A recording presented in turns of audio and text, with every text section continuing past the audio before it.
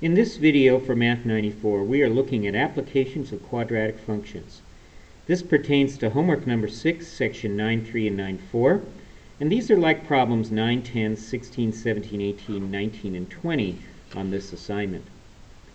Okay, all of these problems use this idea. We've talked about this before. If you have a quadratic function, ax squared plus bx plus c, if this leading coefficient a is positive, then the quadratic parabola, the parabola when you graph this, points up, and the vertex is a minimum. If a is negative, then the parabola points down and the vertex is a maximum. To give you an idea, look at this quadratic function here.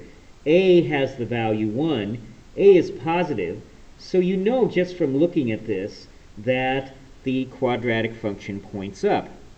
If you graph this using some of the techniques we learned about earlier, you'll find out that the x-intercepts are -3 and 5, and that means the vertex, or the axis of symmetry, is halfway in between at x equals 1, and the vertex is at 1, -16. This vertex represents a minimum. Now, we tend to say that this function has a minimum value of -16. That occurs when x equals 1. I'll say that again, a minimum value of -16 that occurs when x equals 1. We're going to use this idea in these problems. Here's the first type of problem. The following equation shows the path of a ball kicked at an angle of 45 degrees relative to the ground. Y equals -g over v squared x squared plus x. The input x is the horizontal distance traveled, and the output y is the vertical position. The constant g is the average acceleration due to gravity, 32.2 feet per second squared, and v is the initial velocity of the kick. Now, what does this mean? Well, this means if you have some gal here who is kicking this ball, okay, and the ball goes up off the ground here, the horizontal distance x of where the ball is given, let's say x is something like 10, the vertical distance y is given by this -g over v squared x squared plus x. Now, of course, the harder you kick the ball at this 45-degree angle, the faster it's going to, or higher it's going to go, longer it's going to go. So that's kind of where this velocity comes in here. Now, let's look at a problem. Suppose Rosa kicks a soccer ball at a 45-degree angle with an initial velocity of 75 feet per second. So just using this equation, that's -g over 75 squared x squared plus x. Now, I'll put g in there, -32.2 over 75 squared x squared plus x. Now, I'm going to advise you not to simplify this for the moment. Let's see what the problem is. Predict the maximum height of the ball and the horizontal distance traveled. Now, if you look at this, you'll notice this is a quadratic function, ax squared plus bx plus c, where a equals this constant right here, -32.2 over 75 squared, b equals 1, and c equals 0. Since a is negative, we know that this parabola points down. So the maximum occurs at the vertex.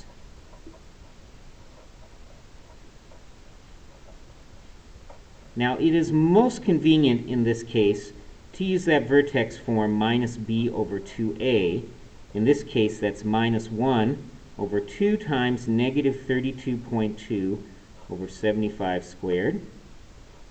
Not too hard to do this. If you do this on your calculator, -1 divided by parentheses 2 times parentheses -32.2 divided by 75 squared, in parentheses a couple of times, I get that this is approximately 87.34. Okay? Now, that is not the height of the ball. That is the distance that the ball travels right there. So, what would the height of the ball be? Well, that would be, plug this into the function, -b over 2a. So I'm going to plug in this value, 87.34, into this. Okay, I'll move this up a little. So that's y equals -32.2 over 75 squared times 87.34. Okay. Squared plus 87.34. So I'll go ahead and do that calculation for you. Minus 32.2 divided by 75 squared times 87.34 squared plus 87.34. If I do that, I end up with that this is 43.67 feet off the ground. That's quite a soccer kick that she has there. I certainly want that girl on my soccer team, but that gives me an approximate answer for that. And it said round to the nearest tenth, so I guess I should really go about 43.7 feet. Now, the other part of the question is to find the horizontal distance traveled by the ball. Now, the horizontal distance traveled by the ball, eventually, this ball is going to come back, hit the ground eventually. When it does hit the ground, y will be 0. Okay, y will equal 0 there. And so we're trying to find the x when y equals 0. So I'm going to say 0 equals minus 32.2 over 75 squared, x squared plus x. Now, we'll pull out an x there. Minus 32.2 over 75 squared, x plus 1. Now, you'll notice that one of these solutions is x equals 0, and that should make sense. The ball's on the ground before she kicks it. The other solution is minus 32.2 over 75 squared, x plus 1 equals 0. If I move the x term to the other side, I get 32.275 squared x equals 1. And if I solve this for x, I have 75 squared over 32.2. Okay, 75 squared divided by 32.2 should be about 174.7 feet. Okay, now that you'll notice is, if you take 87.34 times 2, you get about the same thing. So this should be about halfway of that, as it is with all parabolas. So that gives me an example of how to do a problem like that. Let's look at another one. This one's a little bit different. Miguel has 72 linear feet of deer fencing for a garden next to his house. The garden is to be rectangular, with the house forming one side as shown in the figure. What is the largest possible area? So this is a great picture here I have with the deer hanging outside. And I've got a rectangle here, length times width, but notice there's only 3 sides used because you don't need a fence against the side of the house. So what we're trying to maximize is we're trying to maximize the area. And the area of a rectangle is equal to length times width. I'm going to call that A. A equals length times width. Now, this type of problem, this is what we call the optimization equation, or the equation that we want to find the maximum or minimum of. In order to solve this equation, what I need to do is now find a constraint. We don't have an infinite amount of fencing. He has 72 feet of fencing, and we know for the fencing he's going to need 2 W's, right? A W here and a W here. And he's going to need 1 length here. And that has to equal 72. Now the idea here is to take this constraint equation, solve for one of these variables, either L or W, and then substitute that into your area equation. It's much easier here to solve for L. So I do that. Now plug that into my area equation. Instead of L, I'm going to use minus 2W plus 72 times W, and that gives me minus 2W squared plus 72W. Now, I'm excited. Reason? This is a quadratic equation. And since it's a quadratic equation,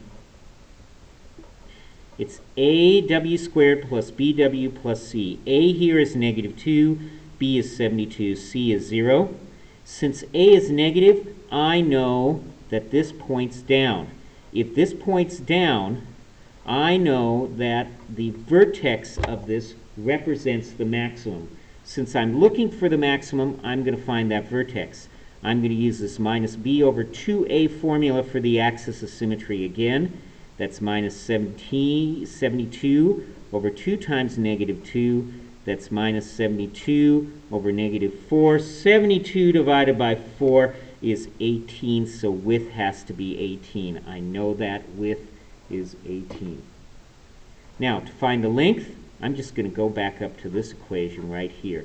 Length equals minus 2 times 18 plus 72. So that's going to be 72 minus 2 times 18. And that answer is 36. So my length is 36. Now my area, I can use the formula that I have here, or I could notice, hey, this is just width times length.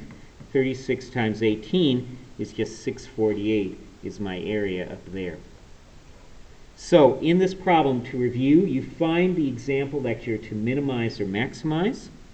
You find a constraint. You solve the constraint for one of the variables and substitute that into the other optimization equation. That should be a parabola. Find the vertex, and that should give you your answer. Okay, here's another equation, a little bit different. We have cliff diving. Cliff diving is a popular tourist attraction. The cliff divers dive from an initial height of h0 meters above the water. And I'm going to assume that h equals 0 is the water level. In the metric system, the acceleration due to gravity is g is approximately 9.81 meters per second squared. So these guys apparently run towards the cliff and just jump off. So the vertical motion is going down here, and this right here is supposed to be h equals 0, and this h naught up here is equal to 40. So suppose a diver runs to the cliff edge and dives without any upward motion. This means there's no initial velocity, v naught. Write a vertical motion equation to estimate the number of seconds required to reach the water. So the vertical motion equation, which would be given to you, is minus 1/2 gt squared plus v naught t plus h naught, where this is your initial velocity and this is your initial height. Now just a word about those. Initial height is how tall you are off of ground level. In this case, h equals 0 is the water level. Initial velocity is if he were jumping up into the air, he might have an initial velocity. But in this case, he doesn't, because we're saying there's no initial velocity. And this is the acceleration due to gravity. So in our case, this is minus 1/2, 9.81. I'm going to use 9.81 because these units are metric. If it were US units, I would use 32.2 here. The initial velocity is 0. And the initial height is 40. So this ends up being minus 1/2, 9.81 t squared plus 40. And I want to know, when do we reach the water? I don't want to know his maximum height. I want to know when we reach the water. When we reach the water is when y equals 0. So look at this equation. This equation right here is pretty easy to solve. 0 equals minus 1/2, 9.81, t squared plus 40. Get better looking t there. I'm going to subtract 40 from each side.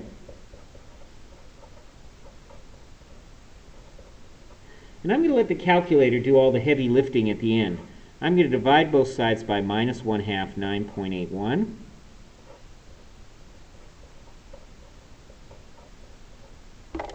And then that will get rid of this.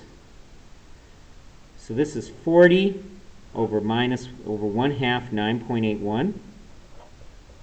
And that equals t squared. Now we're going to take the square root of each side. Now you might be saying, don't I need a plus or minus? But not in this case, because this is a positive time is the only thing that makes sense here. Let's use our calculator to finish this up. So I'm going to clear this out. I'm going to take the square root of 40 divided by, then I need a parentheses, 1/2, parentheses, 9.81, end parentheses for the 9.81, and then I'm going to end parentheses for the denominator, and 1 for the square root. So t is approximately equal to 2.9 seconds. Okay, and that was the solution to the problem. I hope you have found this video helpful.